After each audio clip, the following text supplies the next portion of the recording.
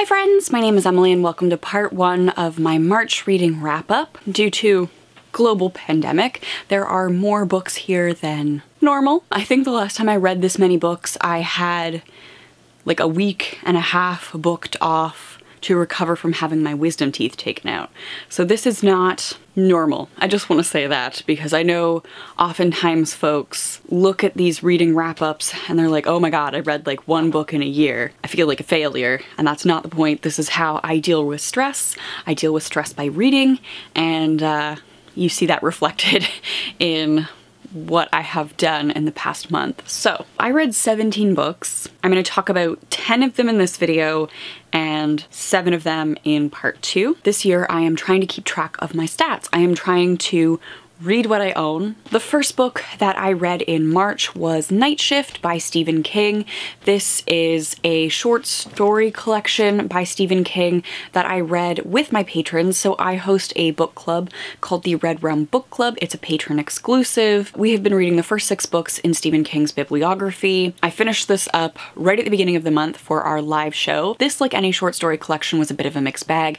There were things that I really enjoyed, like I get a big kick out of trucks because I have always thought that trucks and cars have faces, and to see the trucks come alive and like start attacking people at this gas station was like so much fun. What we ended up talking about in the live show was a couple of the stories that play with horror figures and adapt them in some way. So I ended up learning about, oh, what is his name? Spring-Heeled Jack, which has some historical basis, which I thought was really cool. I enjoyed the conversation about this book and the stories in this book more than I enjoyed the process of reading it. There are other Stephen King short story collections that I would recommend more than this one.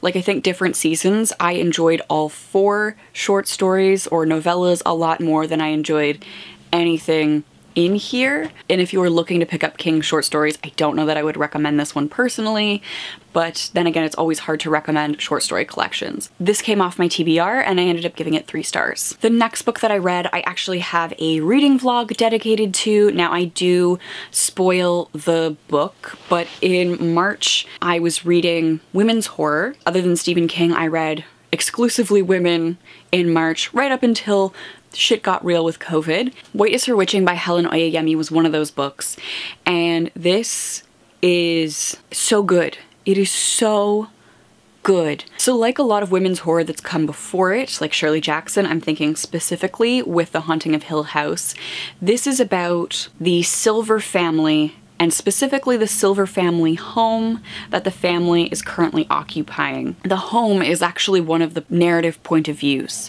And so we get to see the house's really icky possessiveness over the women that occupy its walls. The house is also deeply racist. It is deeply horrifying, and Miranda has pica, so she has this compulsion to eat things that are not food. So if we're thinking about women's horror, I think it's fascinating that the home, the domestic space, and then food, nourishment, the body play a huge role in this story. And if you are okay with slightly disordered eating, I would highly recommend White is for Witching. It is beautifully written, just weird and surreal, and I have a whole vlog dedicated to it where I check in with the experience as I go. I do spoil it, so if you plan on reading it, watch it after. This came from my TBR and I ended up giving it 5 out of 5 stars. The next book I read for a book club, my in real life book club that ended up meeting via Zoom because of COVID, decided to read The Marrow Thieves by Cherie Dimaline. So this is a piece of Indigenous dystopian literature set in a near future Canada where we've destroyed the planet. Alongside that, the sort of magical fantasy aspect of this is that everybody has lost the ability to dream except for Indigenous folks. Dreams are caught in the marrow of their bones, and so white people have started capturing and harvesting the bones of indigenous folks. It mirrors the residential school system very much in terms of how indigenous folks are being hunted and captured and institutionalized. So Frenchie is on the run and he meets a group of indigenous folks also on the run, and there are elders and they are passing knowledge down to these young folks who don't necessarily have the means to survive growing up in like the suburbs of Toronto. Like, you may not have the hunting and camping skills to survive in the wilderness as they move their way north. So there's a lot of passing of knowledge, traditional culture, storytelling, and language is super important. There's a coming to story for each of the characters where we learn about how each of them came to be alone and how they each came to join this ragtag family. There's only so much you can do with an on-the-run narrative, and parts of it feel haphazard and a little bit confusing, and we talked about this in the book club. We almost wanted more. Like, this is quite a small book, but we almost feel like we wanted more from it, especially when, because this is an on-the-run narrative and they're working towards finding this rumored safety in the north, by the time they find what they are looking for, there is not a lot of time there. Overall, so much going on here. Would definitely recommend that you check this out still. I just think it's important to set the expectation that this is very much about the characters and their journey opposed to the destination. And I feel like there may have been a little bit more satisfaction in more time spent in the destination. And I ended up giving this 5 out of 5 stars. Despite some of the critiques, I still think this is something that I will reread. It sparked an interest in Cherie Dimaline, as you will see in an upcoming book. This did come from my TBR. The next book that I finished on audio, and it was Come As You Are by Emily Nagoski. This I picked up because Hannah Witten recommended it at some point. It is all about women and sexual desire and accelerators and brakes, and like, it was on my TBR. I used a credit on Audible and I have been carrying it on my TBR for probably 4 or 5 months now, if not half a year. I think I left it up to like the last 30 minutes of the audiobook, and then I just could not be bothered to finish it. Because I read so much of it, I do feel like it's fair to give it a 3 out of 5 stars. I find a lot of these self-help books and their metaphors patronizing and obnoxious. So 3 out of 5 stars because I didn't enjoy it. I couldn't be bothered to finish it.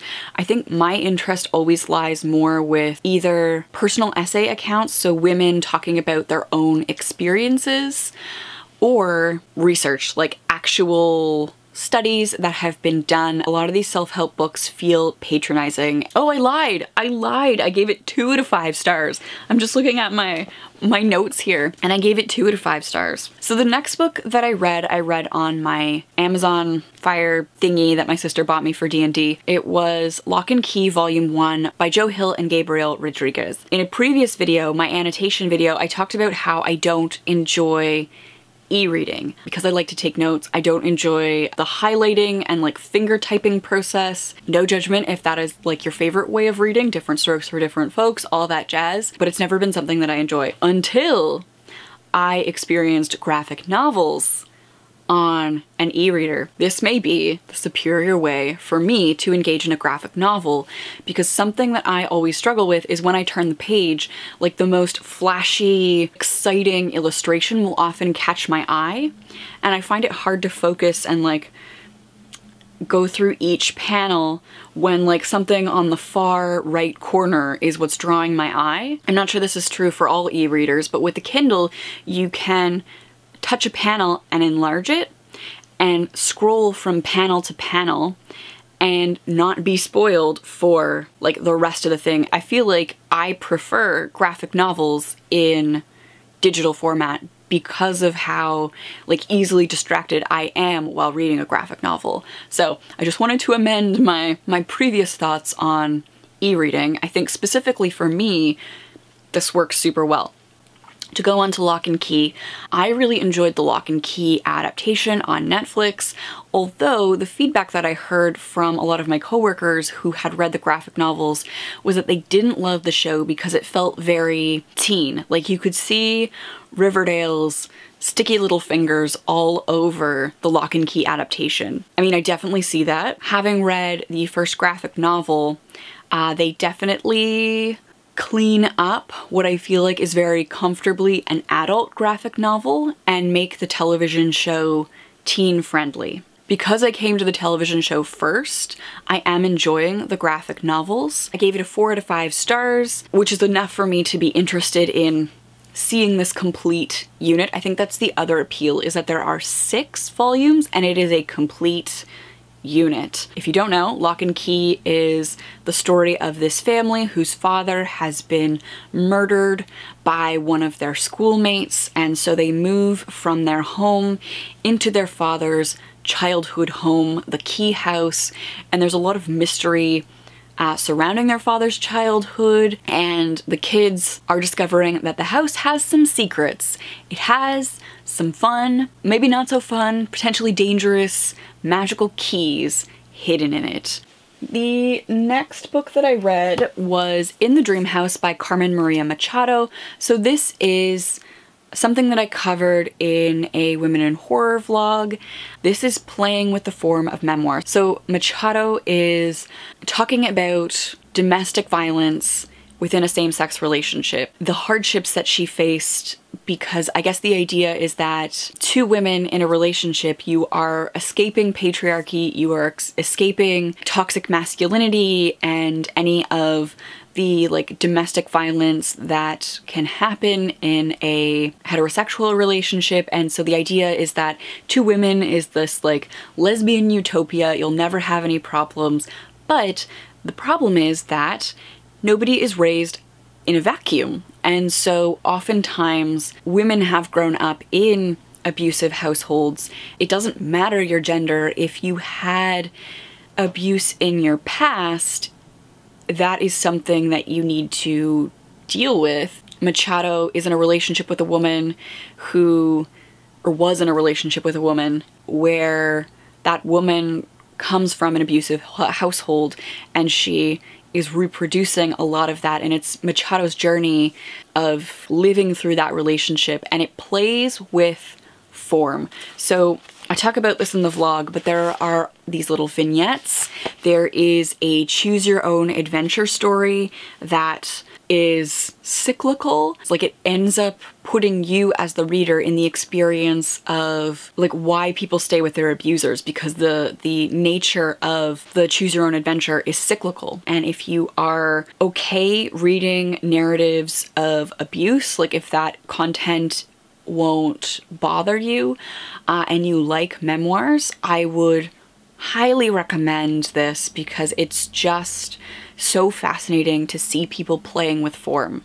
So this came off my TBR and I did give it 5 out of 5 stars. So the next book I have here is for Lumos. Lumos is a reading project where I am rereading the Harry Potter series and teaching, period. I'm teaching the series based on things that interest me, and so it was time to read Harry Potter and the Prisoner of Azkaban. There is a reading vlog for this that I will link. This was alright. I think I thought I would like this more than I ended up liking it. Like, as somebody who's looking to teach the series, there is not a lot to work with here. And currently I'm working on scripting an episode on werewolfism and HIV/AIDS, and because there is so little to actually work with in here, I'm going to have to dip into Order of the Phoenix and Half-Blood Prince. Like, I thought there was more going on here than there is. I mean, I don't think I need to describe this as Harry Potter, but I think out of the 3 that I've read so far, my favorite at this point is Chamber of Secrets, then Philosopher's Stone, then Prisoner of Azkaban. So this, at this moment, on this reread, this is my least favorite. I mean, I still enjoyed it because it's fun children's literature, but I mean, in the grand scheme of the Harry Potter series, it's alright. The next thing that I read was book 1 of The Stand. So The Stand is divided into 3 books. And like I mentioned earlier, this is part of the Red Rum Book Club, a patron exclusive book club. We decided to break The Stand up into 3 parts. So in March, we covered book 1, which is where the biological warfare, escaping the facility and destroying the population, it sets the stage for book 2 and 3. And unfortunately, or fortunately, very coincidentally, because I planned this project over a year ago, and it just so happens that we were reading The Stand, and I was personally picking up The Stand as COVID-19 got really real. Kind of a weird coincidence, and definitely added to the experience of reading this first book, where we meet quite a few of the characters that will be important for the rest of the novel. It's where we watch the plague, the super flu, spread, and in some ways it was comforting because, like, this is so extreme that to see what is happening in real life, which can feel very scary, but isn't as scary as it could be. I enjoyed the first part, and The Stand is a book that I read a while ago that I didn't enjoy the first time I read it. I have a review for it that I ended up privating because men of the internet got very upset with me that I didn't like The Stand. There was a lot of just like sexism hurled at me because I didn't like The Stand, and I am entitled to my opinion. I maintain that. I took the video down for my mental health and well-being because just the violence and the aggression that came at me because I didn't enjoy The Stand the first time I read it, I had to take it down. Like, I don't want to go into this disliking it. I am hopeful that I end up enjoying this experience. I mean, my critiques from the first time I read it remain true. I think it is bloated in some places, and I think that there are too many perspectives, and I don't like enough of the perspectives. And that is an issue that I think with any multiple POV novel you will run into, right? Like, if you don't like enough of the perspectives in the A Song of Ice and Fire series, you are not going to enjoy the series. And yet when I said the same thing about The Stand, I got personally attacked. So, I mean, my critiques of the first read through remain true. I like two of the characters. I like Nick, our deaf, mute, blind in one eye sweetheart, and I like Stu. I like the, like, kind everyman. Everybody else I'm either indifferent towards or actively repulsed by. I'm looking at you, Harold Laudner, you disgusting piece of shit who thinks he can own Franny simply because he is the only man left within, like, miles of Franny. Gross. Harold can go die. He should have fallen off that roof. It's really the Red Rum Book Club that is saving this so far. It's that I've got to talk about this with other people. Whereas last time I read it by myself and I was like, ugh. But like, the live show was fantastic because for the first little bit, it seemed like the chat was all ladies and they were all like, oh my gosh, yes, Harold is disgusting. And like, to have other people validate and just like vent about certain things and to see that we were on the same page about certain things was so good. That was a very long-winded way of saying that not much has changed in terms of my critiques, but I'm enjoying it a little bit more. So that naturally is a reread. The next book that I read is Empire of the Wild by Cherie Dimaline. This has been blowing up in Canadian bookstores. It's an Indigo staff pick of the month. I lied. It's Indigo's #1 book of the year. Even better than a staff pick of the month. So I gave it 4 to 5 stars, but I think I might bump it up to 5 stars because the more that I think about it, the more I love it. This is about a Métis woman who is like brokenhearted and she searches for her husband Victor.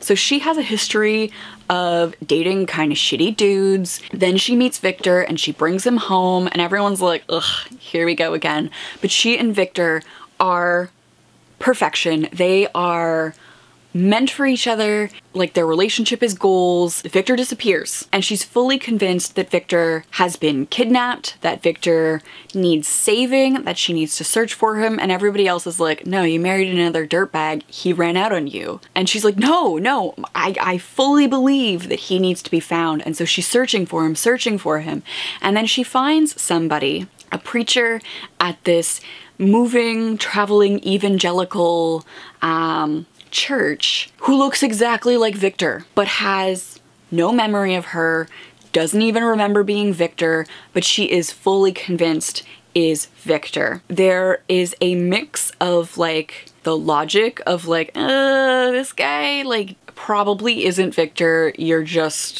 losing it, you're unreliable. And so folks are somewhat gaslighting her, and then at the same time she knows these old stories about the Rougarou, which is this like wolfy, predatory figure. It's almost like fairy tale vibes I get from this, like the wolf in sheep's clothing, and it's her journey of negotiating like real and unreal, like Katniss in the Hunger Games with Peeta. Real or unreal. It's so good. I absolutely loved the writing. I think her writing is fantastic. I can't wait to reread this. Like, you'll see a lot of these don't have notes in them because once the world fell apart with COVID, I stopped reading to analyze and just started reading to distract. And so I take notes to slow myself down and think about things, and I didn't want to do that. So like someday I would love to reread this and take notes and look at the history of the Rougarou, the storytelling aspects,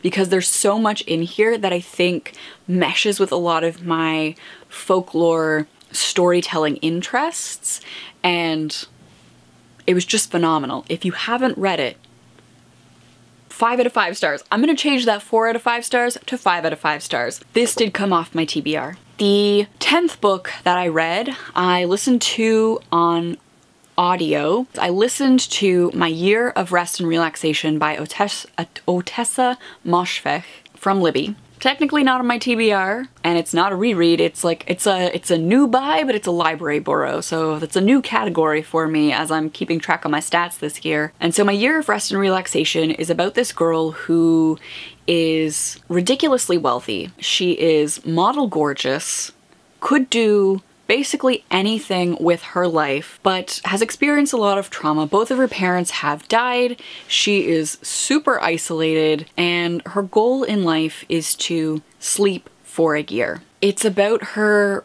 working to achieve this goal. She finds like the shittiest therapist she can find, who she can talk into prescribing like anything. And so she's prescribed all of these sleeping pills, sleeping aids, and she's taking all of these things simultaneously and like barely eating. And I didn't even know how to rate this because it is a bizarre, I guess, approach to mental health, working through trauma. I binged the audiobook. I don't know what to do with it, and that's how I'm concluding this first part of my March reading wrap-up. I read My Year of Rest and Relaxation. I don't know if I would recommend it. It's something that I would love to discuss, but it has too many content warnings for my in real life book club. Like the best friend of our main character is bulimic, and there's a lot of discussions of like disordered eating. Also, the character, like our main character, is not in a good place mentally, and like there's just too much going on for my in real life book club to be okay reading it. So if you've read it, let me know your thoughts on it. This has been an obscenely long video, and now I'm gonna film about 8 more books. Thank you for watching part 1 of my March reading wrap up. I hope you are doing well in all of this kerfluffle. I hope you're staying safe. Wash your hands, you filthy animals.